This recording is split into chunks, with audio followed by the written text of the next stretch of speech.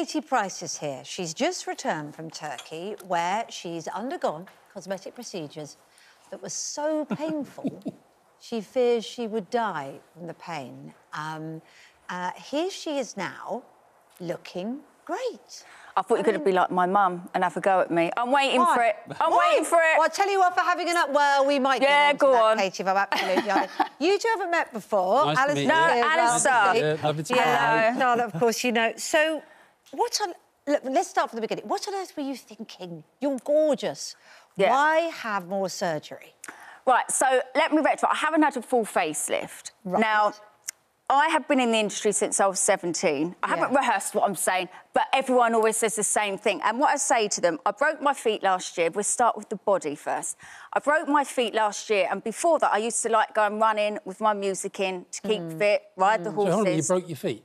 Both of them, badly. They got screwed. I can never run again. OK. So it changed my life. I was in a wheelchair for basically 8 months, had to learn to walk again. And then from being in the wheelchair, I put on loads of weight. And for me, I'm not used to that, unless I'm pregnant. So I was getting frustrated, because all I wanted to do was even walking the dog, I have to go on the bike, because I can't do it. So I was putting on weight, and I'm like, this just isn't me, and I hated it. My clothes didn't fit.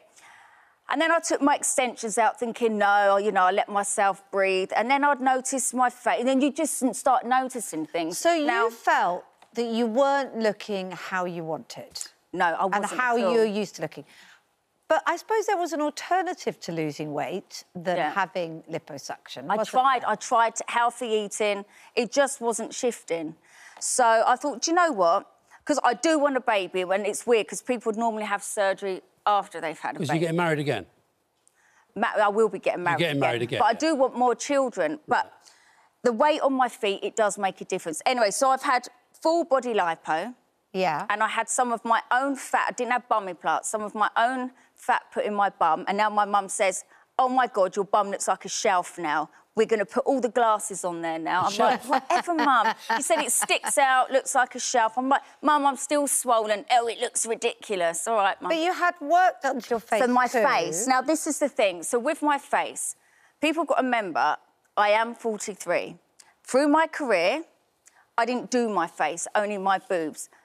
And there was no filter. It was all natural. So you're knackered. I've had 5 kids. I do get knackered, and it's like a car. You have an MOT. If you get a scratch or a dent on your car, you fix it. And that's how I feel with my body. I'm not trying to look younger, and I definitely don't want to have that alien look. You know, when you could see some people have gone over the top and they look like freaks. Well, I remember Eve Pollard, who used to be my boss at the Sunday Mirror, she once said, the thing about women and plastic surgeries, if you've just got to accept, when you get old, you either look old or you look weird.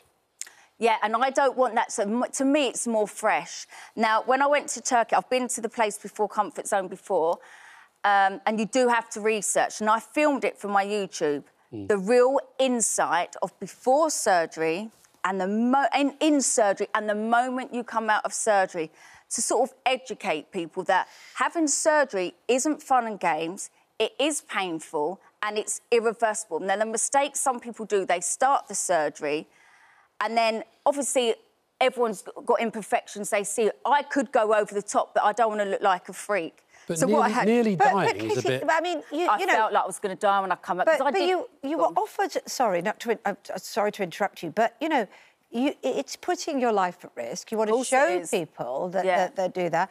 But you were encouraged to have a blood transfusion. I mean, it was very serious. Is that because it went wrong? Or is that because that's what happened? To believe it or not, when I woke up, I had a line in my groin. I've never had that before. Because my veins, that's why I hate needles. Anyone who knows have watched them before, I've got small veins and they run. So I went to sleep with a cannula here. I woke up and I had like 8 marks all over where they tried to put a cannula in. And then it was in here. And I thought, Kate, this isn't good. And I was so weak. And they said, having a blood transfusion. And I said, no, because when I've had babies before, I've been offered it again, but I'd rather eat food, have iron tablets, do it that way. But the thing is, I didn't know you at 0 degrees when you're put to sleep. So that explains why when I wake up, I'm so cold, I'm so sore. I mean, it really is sore. Is that what happens?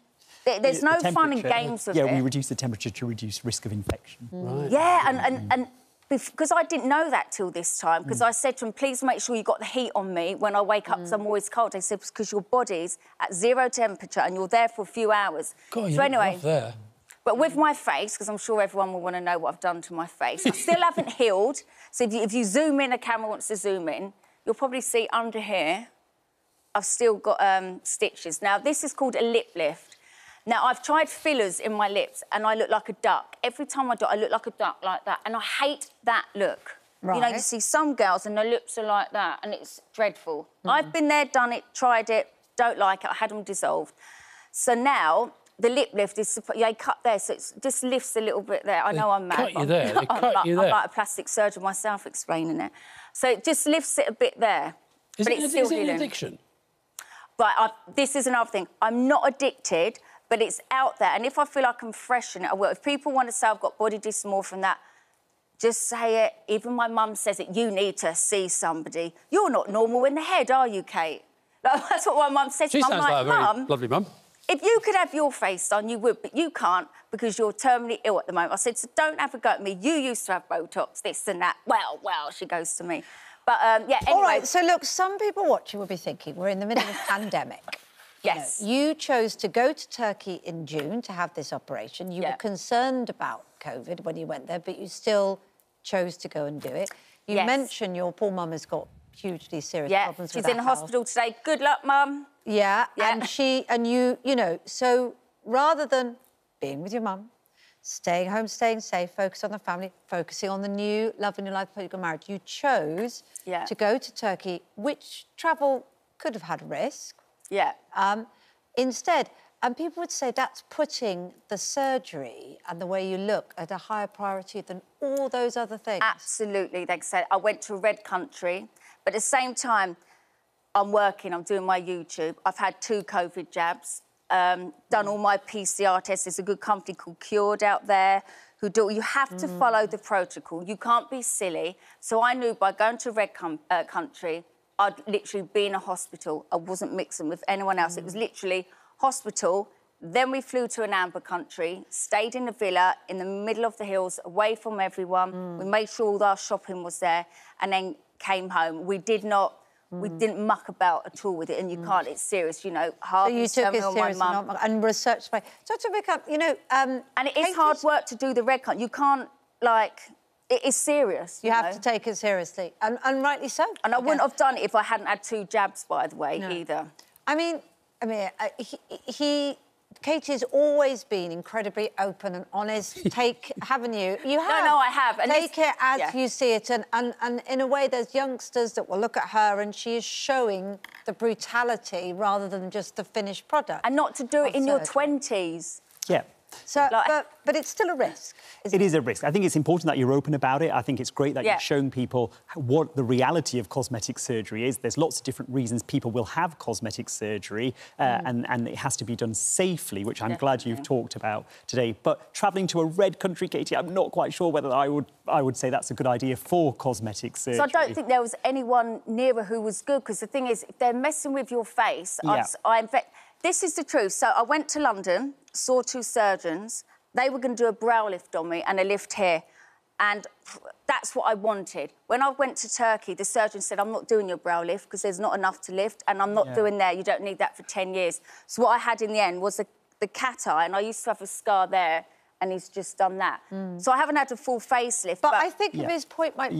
That you Why would I travel to red? My argument would be to wait. The pandemic's over, or... But I've got work in the summer. Yeah. I've got, like, the documentary, they're doing my house. So I've got work. So for me, it's my work. I'm not doing it to be silly. Yeah, I could have waited till after, but because I'm fully booked through the work and I want to feel good on camera. Well, you're looking all right. You look great. Oh, then go on, have a go. I'm not having a go. With all due respect, Katie, and I do love you, honestly, I do. Yeah. I would say, you know, we've got to prioritise the health and lives of everyone else around us, like we've all been doing. Why I did it and I'm sure you can do your work without having this done, perhaps. I know, but we're all different, aren't we? I know. But I am glad for your honesty with it all. No, and by the way, people think I'm obsessed with surgery because I'm so open about it. And I'm telling you now, there's so many people out there you see on the TV or whatever who have had so much work done, but they're like, I'm natural.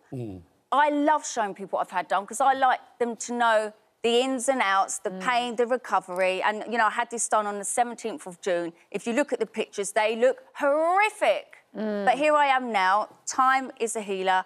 I'm happy. I'm going to enjoy this summer. But everyone should still keep safe. Slap my wrist for going to red country, but I did it safely and I've had 2 jabs. Katie, it's always so refreshing to talk to you. Thanks a lot. Thanks for being my parents and having a go at me. Yeah. We've only got your best interest at heart. Does that sound like a mum? Does that sound like enough? Oh, I love it. Oh, it's good to see you. It's good to see you well, not some of the reports that said.